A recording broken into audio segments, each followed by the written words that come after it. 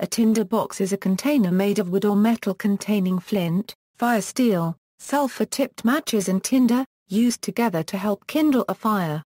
Tinderboxes fell out of general usage when friction matches were invented. History and use. Throughout prehistoric Europe, flint and iron pyrites were struck against one another in order to create a spark for fire lighting. With development of iron ores melting in the Iron Age, the firesteel eventually replaced pyrites. This was simply a piece of carbon steel, which was usually wrought into a D shape, or an oval ring, so that it could be conveniently looped around 2 or 3 fingers for striking.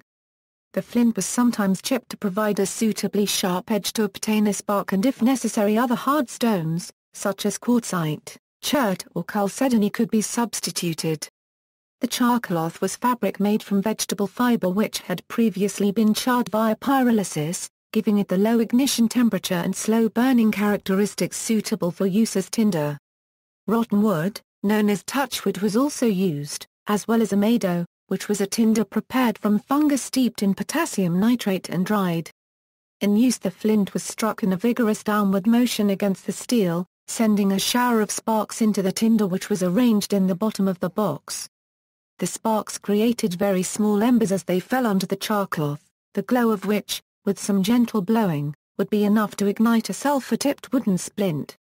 The splint could then carried to a candle, often set in a holder on the top of the box, and finally the cloth would be extinguished by a damper to preserve it for further use.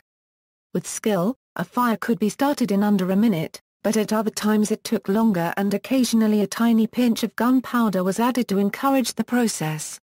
When away from home, small pocket tinder boxes were often carried, sometimes set with a burning glass in the lid to light the tinder directly from the sun's rays. The poorer people working in the fields would obtain a light by simply striking a flint on the back of a knife onto a piece of touch paper that they carried in their pockets.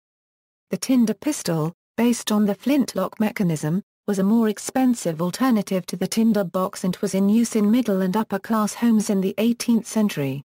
In the early 19th century, a more efficient tinder box was invented with a rotating metal wheel to create the sparks, and there were other more experimental devices available, such as the fire piston and the instantaneous light box.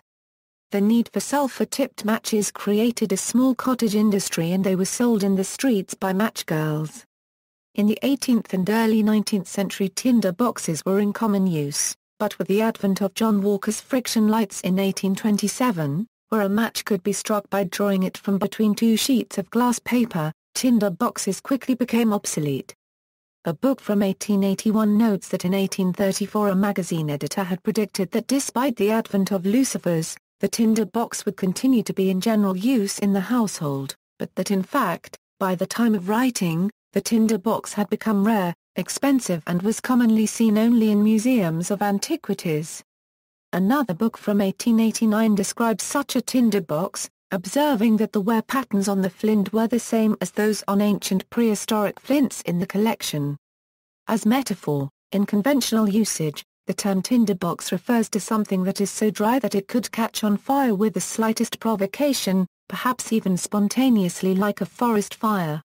It is also used to describe a potentially volatile or violent situation. For instance, a prison in which there is unrest and the potential for a riot could be said to be a tinderbox of violence. See also, chuckmuck, fire striker. References. External links, Methods of Making Fire, Oxford University.